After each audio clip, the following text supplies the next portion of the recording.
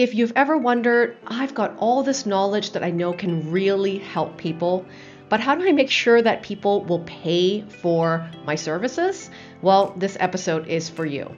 So if you're a coach, a consultant, or thinking of starting any service-based business, and you're unsure how to package your expertise into an effective offer to sell, then you're going to want to stay tuned to keep watching this video, because what I'm going to be teaching you is going to help you to get clients fast. Hey, I'm Lydia Lee. I'm a work reinvention coach and a small business strategist, and this channel is dedicated to helping you build a life and business that feels like you. Now, if you're new here, don't forget to hit the subscribe and the notification bell button so that you're the first to know of every single video that I film every single week. Now, in the last 7 years of working with all different types of service-based business owners, I can tell you that being able to package your expertise into an effective offer to sell is one of the most important things to help you to earn more and build a sustainable business. Now, doing this has helped a lot of my clients who are consultants, coaches, web designers, nutritionists, right? To really not only feel confident about what it is that they're selling, but to stop charging hour by hour and instead to build a valuable and packaged experience that people actually want to buy. So now it's your turn, and I can't wait to walk you through some of these steps. All right, step one to be able to package your expertise into an offer is first you have to start to create a service roadmap that leads your clients to results. You can think about this kind of like a flight plan, right? For your clients, there's something, a destination that they really want to get to, and you are the vessel, right? You are the solution that helps them to get there. Now, all our clients have a big core problem that they want to solve, right? So for example, if you're a health coach, right, a big core problem could be that your clients want to live healthier, more vibrant lives and just feel more energized in their lives. But that is kind of the holy grail, the end of the part of the end of the rainbow. And we have a job to do, actually, to lead them to there. It's not a one-step process. So we have to figure out by reverse engineering, if we want to get them to feeling healthier, more vibrant, more energized in their lives, what do we need to do to help them to get there? What don't they know? What other problems do they have? What are these skills or knowledge gaps or actions, right, that they need to actually be doing in their lives to get to those results, and how am I going to get them there? So there's a core problem, which is that pot of gold at the end of the rainbow, but there are also many problems along the way. And these are things that I call milestones. There are always milestones or flag posts of things that you have to do in order to get your clients there. So using the example of a health coach again, now what are some of the problems that her customer could be having? Well, they may not know how to eat for their body type. They might not have a great daily routine that helps them to have self-care and a much more grounded way to start the day, and that's why they're not living healthy lives. It could also be the fact that they are really stressed out and they're not sleeping well, and that's also part of the problem of what's leading them to not have a healthy life. So whatever it is that are these milestones, you need to be able to figure out what they are, and these are mini problems or mini milestones that you have to figure out that's going to be part of your flight plan.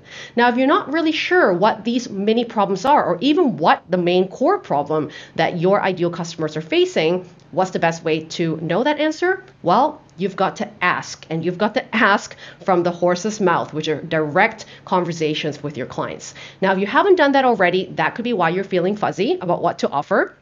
And I filmed another video right over here that you can actually watch after watching this one in order to learn the 3 steps to validate your business idea before you launch, but also it shows you how to create a bit of an asking campaign and start getting real answers to know what it is that you need to create for your clients. The second step after you have designed your customer service roadmap or your flight plan, right, for the journey of your clients, you want to start looking into designing your unique framework, what it is that you do in your system, your unique system, to be able to bring people to results. And this is really unique to you, because the way that you would approach solving that problem, or the way that you would approach the tools or resources or modalities that you might use, might be different from someone else that might be doing what you're doing. So the really important point here I want to make is that when your clients really want to buy a system, they just don't want to buy your hour of your session or an hour of your time. They want to be able to buy a full-fledged package, right,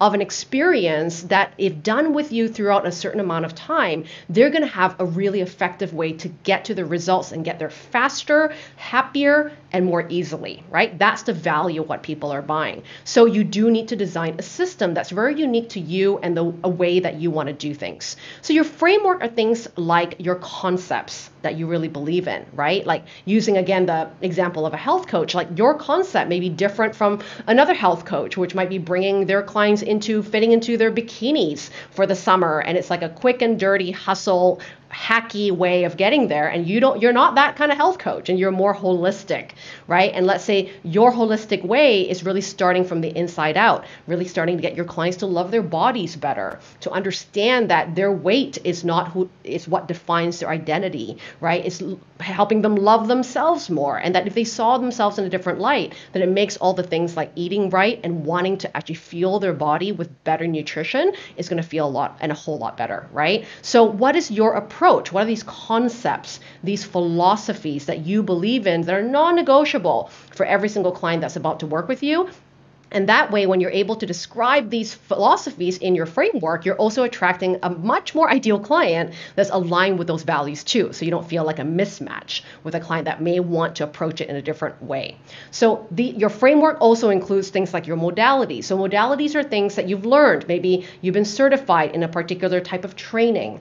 Maybe you've been a yoga instructor, right? You are someone that have other tools in your tool belt that you're going to bring to the table in order to solve some of these problems for your clients. Maybe you're a mindfulness expert as well, and bringing that modality into health and nutrition can really help you to really beef up the value of what you do, right? That's a really cool way. So for all of you that might be feeling, God, I've got all these multi-passionate skills and tools in my back, the corner of myself that I really want to produce, and I just don't want to pick one. Well, this is a way to really add that into your framework. So all of this framework is really your unique value that creates this system of how you solve this problem, what it is that you include, and a process of what it really takes to get your clients to the kind of results that you can really believe in.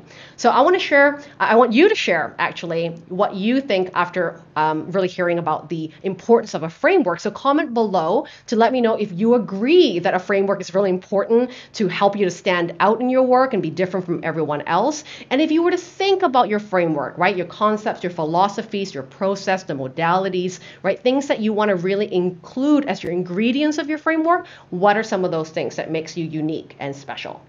Now, after you've gotten real clear on your service map, right, or your flight plan, and the framework of what it is that you are going to do in order to get people to results, right? The third step is to really think about selling the benefits and not just the features of your offer. Now, this might, doing all that work that I just talked about will lead you to thinking about duration and thinking about how long will it take me to do all these things, right? Is it a 3-month program? Is it a 4-week program? Is it actually a 6-month experience that allows me to do my best work?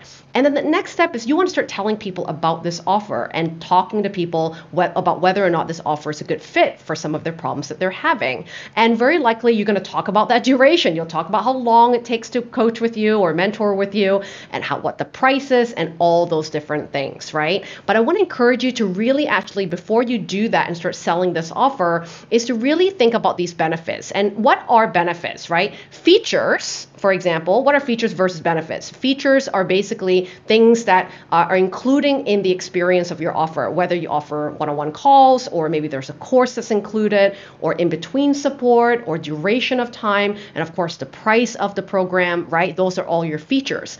But the benefits are what your clients are really looking for. What can I achieve? What changes in my life? What is that bigger transformation I'm actually buying from you, right? So I know with service-based providers that can sometimes be a difficult thing for them to articulate, because they kind of feel like they're selling the invisible. Do you feel that way sometimes as a service-based provider? Because what you do sometimes isn't as tangible, right? You can't really see that transformation. It's felt within, and things happen, in the experience of working with people, and it's so hard hard to articulate that, right? And so one of the things that I always love to coach my clients on is that we have to quantify the value of your service, right? Not just about what they can see, but what is being felt. So how do we quantify value in a service that sometimes that's quite intangible, right? And not really easy to see all the time? Well, we want to think about how does it change things for your clients physically, right? Again, using the example of the nutritionist, what happens to their body, not just in their weight, but how they feel about themselves, right? How confident they might be in acceptance of their body type and who they are in the world. You want to think about psychologically, how are you changing your customer's mindset, right? Their perspectives, how they see the world. All of that is huge value in the work that you're doing with them. You want to also think about how your offer and your service really transforms their circumstance. What are they now able to do after the work is done with them, right? So if, again, using the example of the health coach, if they're feeling better, they're much more energized, now what can they do? Well, they're going to actually get out there, and do more of the things that they love. They can chase after their children without being exhausted. They're going to feel less grumpy and reactive and then binge eating and emotional eating because they feel good in their body. So circumstantially, lots of things can be kind of a ripple effect, right? Of what happens after they are working with you and get certain benefits, even as a domino effect of after they finish working with you. And then really also think about things like spiritual transformation, right? So if you're feeling that part of your work is meaningful in such a way that it causes people to think differently about, engaging with their soul, engaging with their spirit, being more at one and grounded with themselves, that is a value, not tangible, something you can see right away, but absolutely felt. And that can be very much a part of what they are also buying to ensure that their inner world is feeling calm and at ease. So think about these concrete examples that your clients can't refuse. Stop talking about the offer features and start really talking about these concrete outcomes that are going to be the benefits that's going to really help your clients understand what they're investing in. And then they can't wait to really just take out their credit card and really buy that system and that experience with you.